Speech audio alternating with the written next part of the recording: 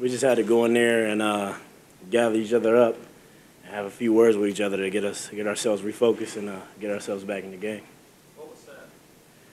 I mean, a lot was said. You know, just not going back in our old ways, and you know, just the pride that we have to come out with. That pride we had to come out with in the second half, and the level of heart that we had to have to play. Did you see that in the second half? 4 possessions, 4 scores. Absolutely, absolutely. Delone, you just talk about winning 2 in a row. It's been a while since there's been a winning streak. 2 in a row together. How good does this feel, and to kind of have something going?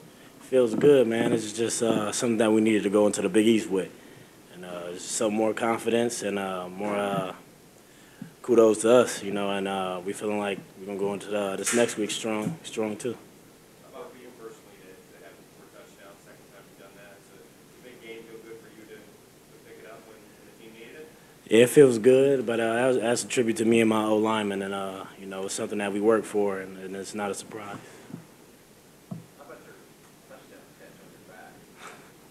A little juggling act going on? Yeah, that was a little testing the nerves a little bit, you know.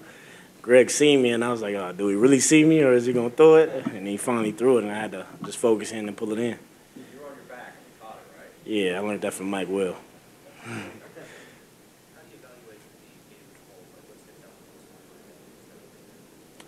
to Just every game facing adversity and overcoming it. Just listening to the coaches, you know, staying within us and executing the plays like they teach us to.